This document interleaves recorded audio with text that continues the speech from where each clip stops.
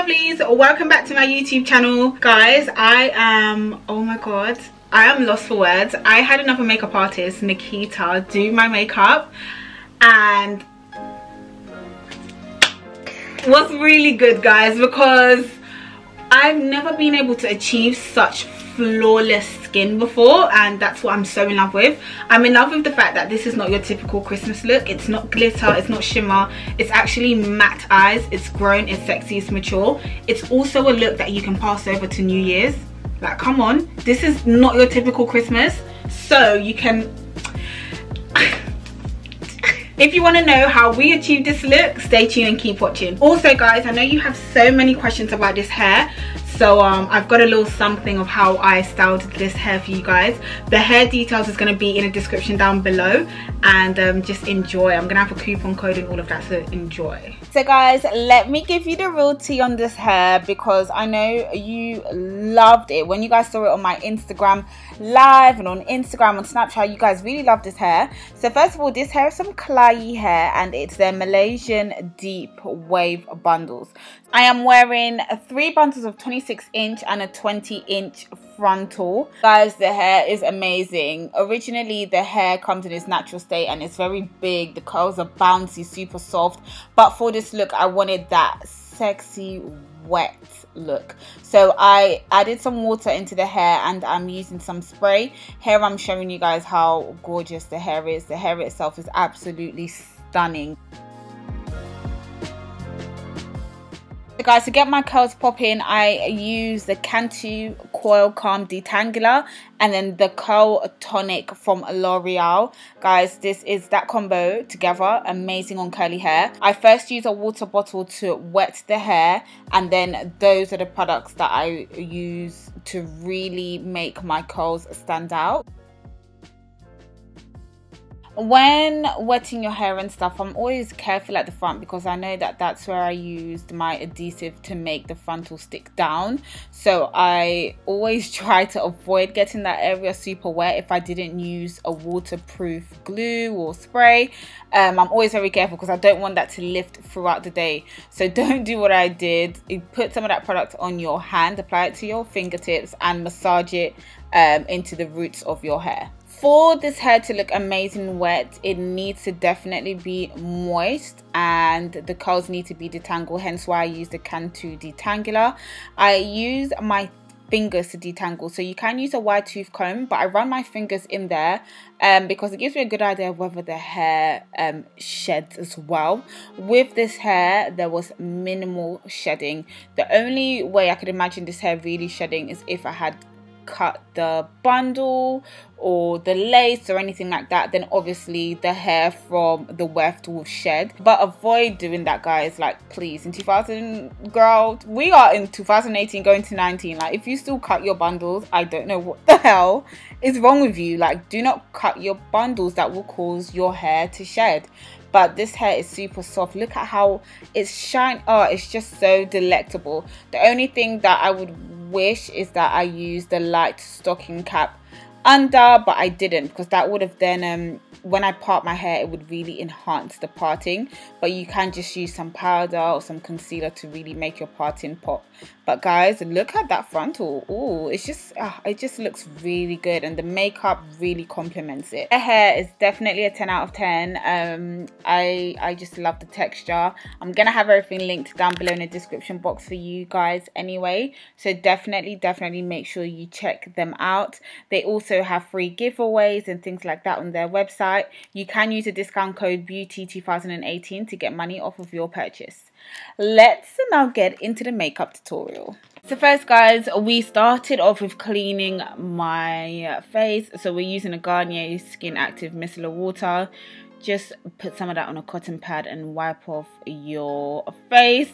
Wipe off your face, girl, you know what I mean. Next, we've got the Mario Badescu spray This really just refreshes the skin and it just makes you glow, okay? I love that stuff. That stuff was delectable. Next, we're going to grab the Dip Brown ABH brow pomade. As you can see, she's just grooming my brows first with a spoolie brush, and then she goes in with an angled brush, really thin one, and she outlines my eyebrow.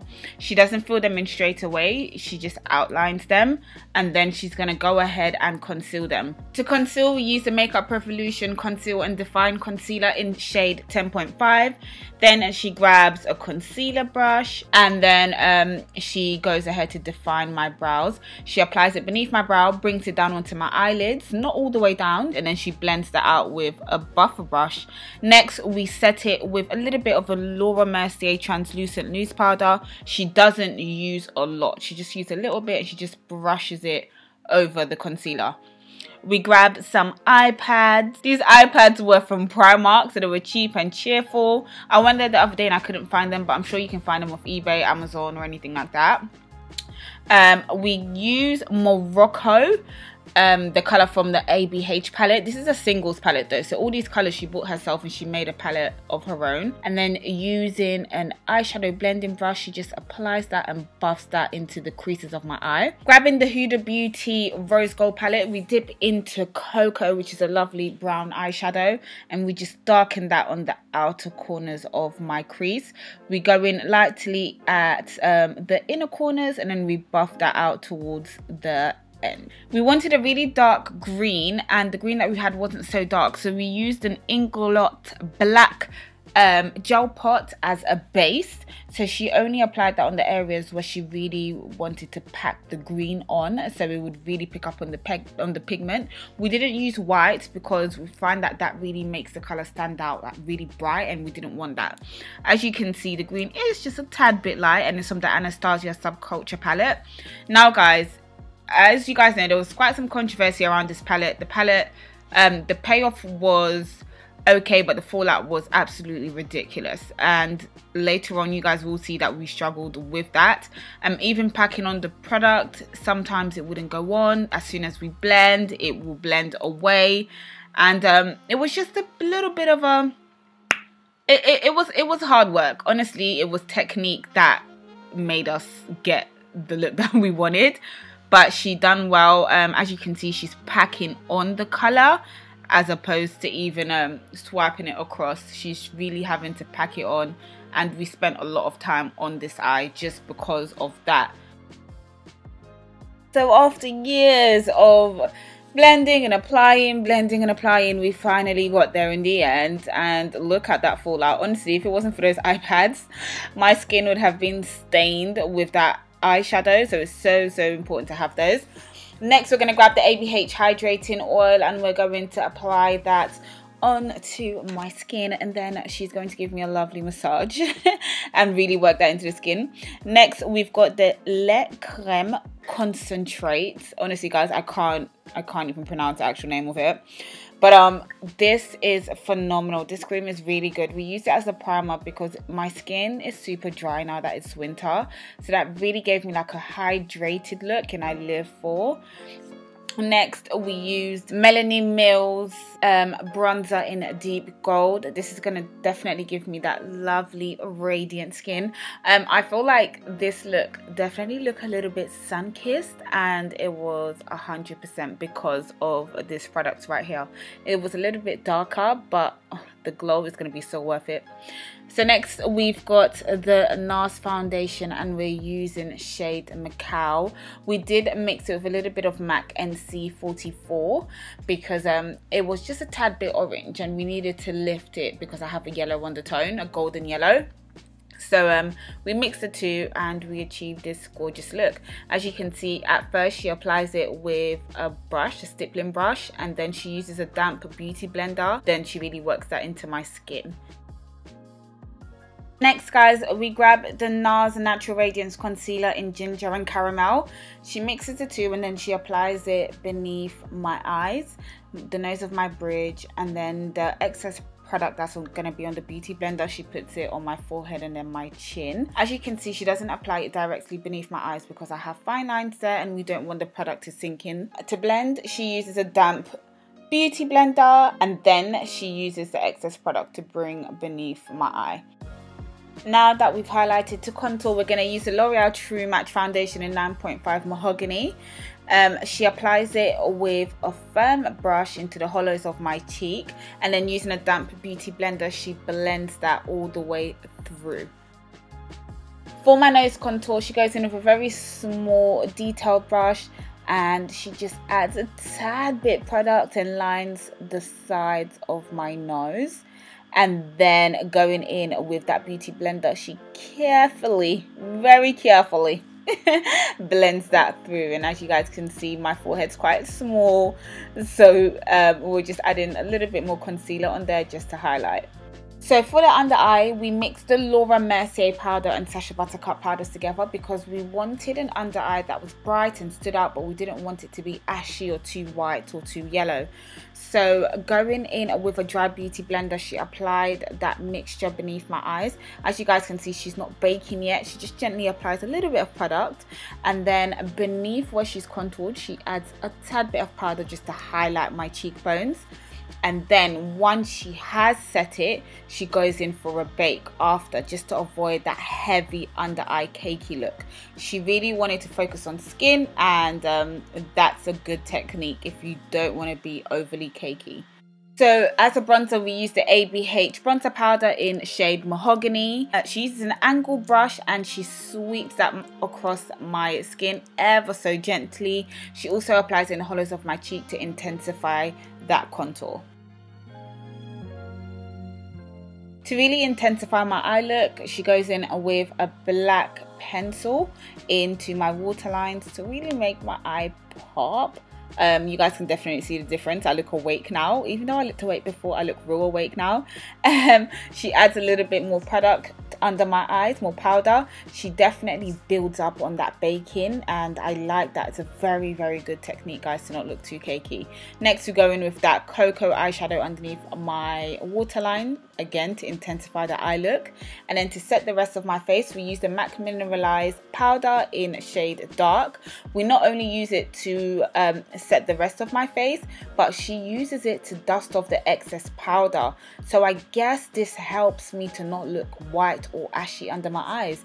It really warms up my under eye powder, and I'm in love with that.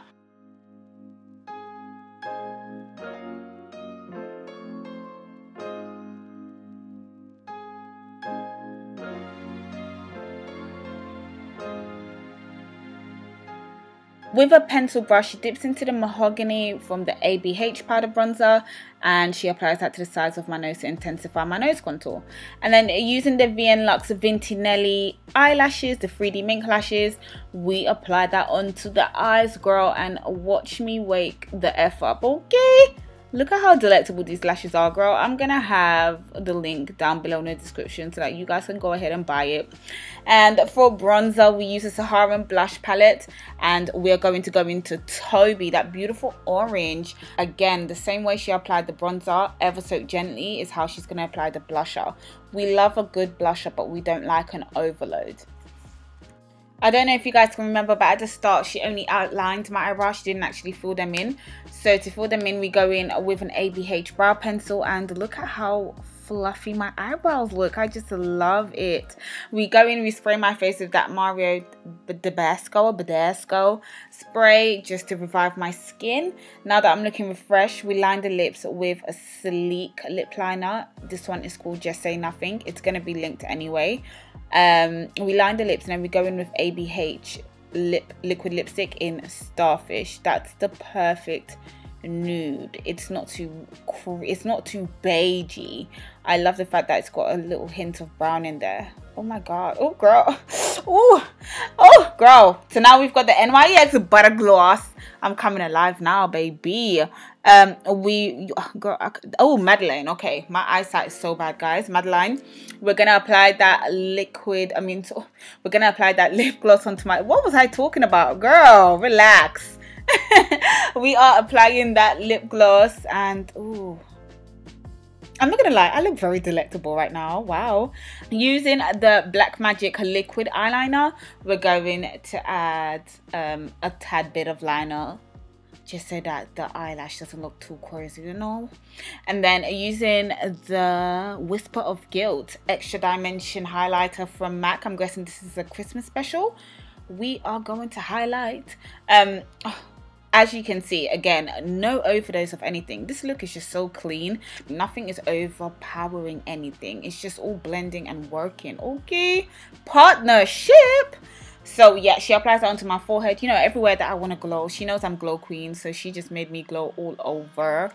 And that's it, guys. I hope you enjoyed this look. We just used some mascara on the bottom lashes, and hair goes into me. Ah! Girl, oh my god, I feel like I just love this look. It's gorgeous. Oh girl, wow, God, give it to them, yeah. Going with the wind, kiss. Oh guys, thank you so much for tuning in. I feel so good. I haven't posted a makeup tutorial in forever, but I am living for this look. Thank you so much for tuning in. Don't forget to subscribe. Check out Nikita. Check out my stylist that made this wig. Check out the hair company down below in the description box. Give me a thumbs up. Comment down below. Love you guys so much. Bye.